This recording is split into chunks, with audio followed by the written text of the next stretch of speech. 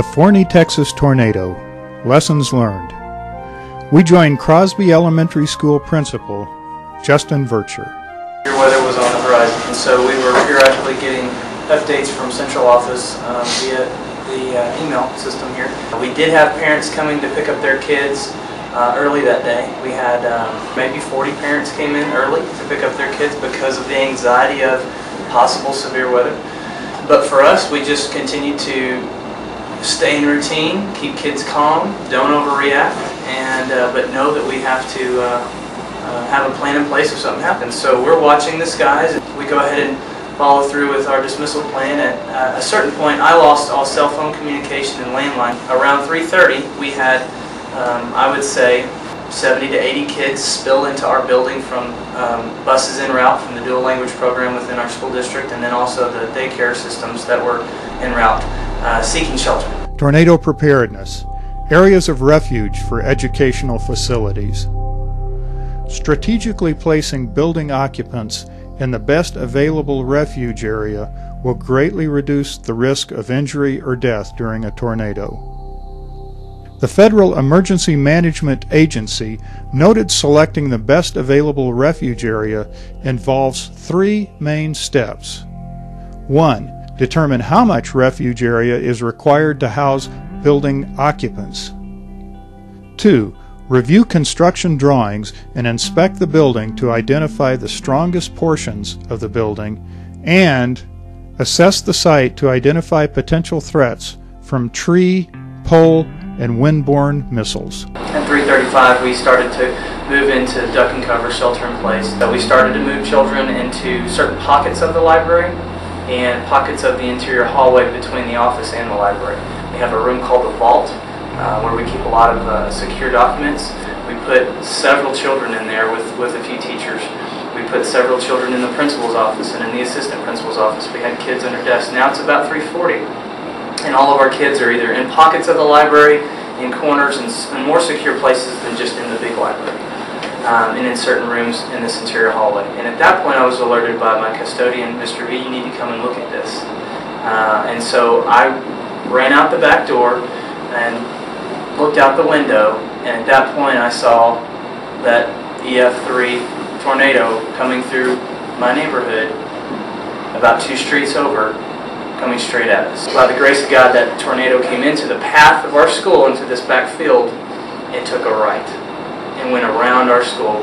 And instead of hitting it directly, what it did was it went in between the school and the neighborhood and took out 20 cars and lifted some of them into a field and tore up the roof and these side walls of these classrooms, but it didn't make a direct hit.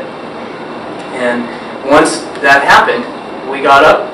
We smelled natural gas. It was strong. Within a matter of seconds, it was so strong that we had to get out of the building quickly. It's been a story of surviving.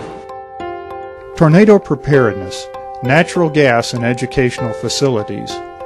Natural gas is non-toxic, colorless, and odorless, and is a combustible fuel. For detection and safety, natural gas is odorized with an unpleasant odorant known as mercaptan.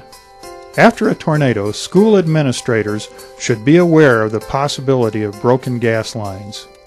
If a natural gas leak is suspected, school administrators should immediately evacuate the area and call emergency authorities from a safe location. We see immediately lots of destruction of our teachers' cars, and cars that are just, all turned over, upside down, things, we see all the front doors are wide open. We see debris everywhere. We see our homes back towards the south that are just, basically just destroyed. So we run in thinking we're going to find 300 students and staff in our libraries, in our, in the shelter-in-place areas, and we're, screaming for Mr. Vircher. We're screaming for Ms. Swagger, the assistant principal, anyone that we can think of and holler their name, and there's not a sound, there's not a noise. And all of a sudden we get the whiff of the gas smell. We start realizing there's natural gas leak here. It did a lot of damage. It took rooftop air conditioning units and threw them 100 yards away, and We'll be doing construction on this school for the remainder of this summer. But within a week, we were back in school. Our general contractor came over. We started looking at what we're going to do here. So water damage, water removal was the first priority. Boarding up the windows was a priority, and then planning, the short-term repairs and then the longer-term repairs. The playground, tons of debris that were in the wood chips in the fall zones where the kids would play. It was just deemed that, we're not sure about this structurally. It's not safe to be on it anyway. So we did extensive amount of cleanup on the playground areas. In our post meetings of what we have to do better. So we've got to figure out a different communication system, and we're working on that right now through high-powered hand radios that have repeater towers, or that we can get a hold of where all of our campus administrators have one, and we have several at the central office that go right along with our bus system, go right along with our maintenance, so that we can get a hold of people in the event something like that happens again. Tornado preparedness, school crisis communications. Communications play a critical role in facilitating response and recovery efforts for schools. School district and campus administrators are responsible for establishing a means of communication to get information from one place to the next during the response phase. Example, two-way radios, linked communications with first responders, etc. Ineffective crisis and communications can prevent proper response of structured emergency plans. Technical infrastructures need to be outlined and in place for use during times of an emergency. Our structure did wonderful, did exactly what it's supposed to do. The units came loose up top like they're supposed to, versus ripping off the entire roof, and our awnings they released like they're supposed to, versus doing major structural damage as we talked about earlier that we didn't have. So I think architecturally it went just like it was supposed to have gone. Tornado preparedness, structural design of educational facilities. Consider the structure, building envelope, and exterior mounted equipment to mitigate physical damage. Calculate structural loads in accordance with ASCE 7 or local building code. Determine structural load resistance.